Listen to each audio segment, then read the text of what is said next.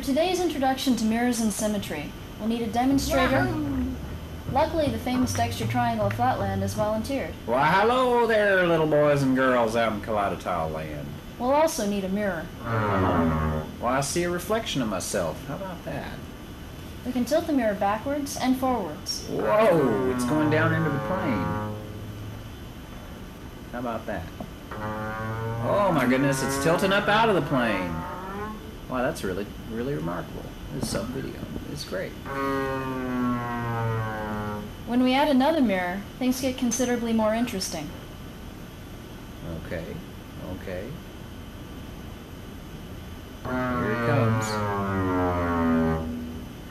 Again, we can tilt the mirror backwards and forwards, but this time we see much more. Oh my goodness. An infinite expanse. Well, now it's tilting down into the plane. Now it's curving up away. How about that? Now it's just right. By lining up two mirrors edge to edge, we can see what is called dihedral symmetry.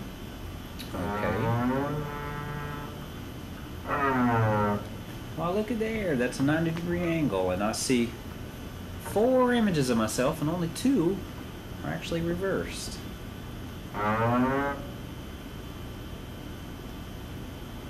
Well, I see 8 images of myself, and only 4 are reversed.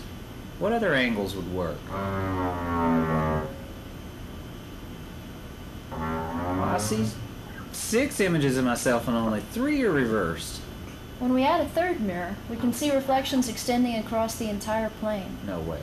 This is what's known as a tessellation. No way. You're telling me that when I reflect across the sides of that triangle, I'll see an infinite expanse of little old Dexter triangles tiling the plane. Looks like it to me. Wow, that's really remarkable. Look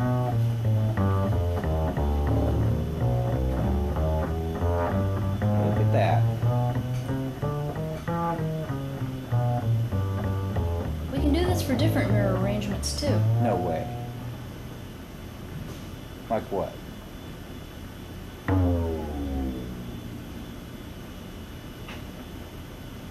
You're telling me that a 45-45 90-degree triangle will work too?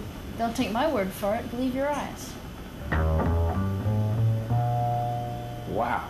Sometime I ought to sit down and work out all the other shapes that you can reflect across their sides and tile the plane.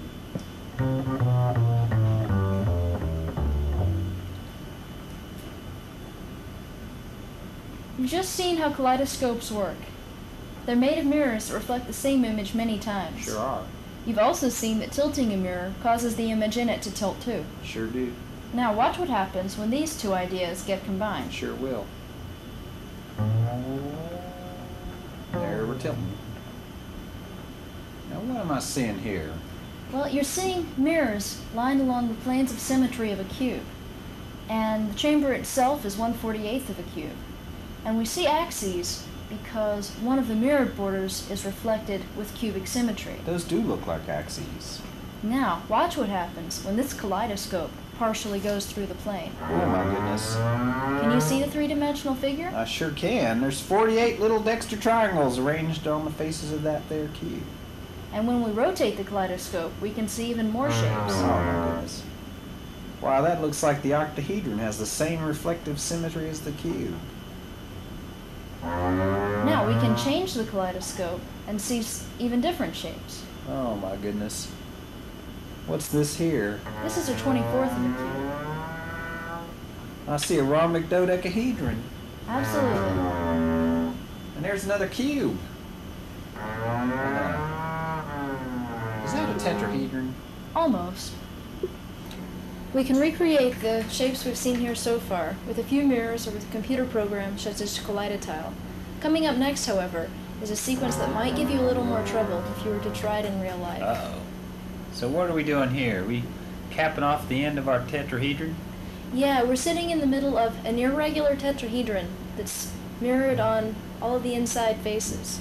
Are you saying that if you reflect across the sides of that tetrahedron, you can tile all of space? That's exactly what I'm saying. Wow, well that's pretty neat.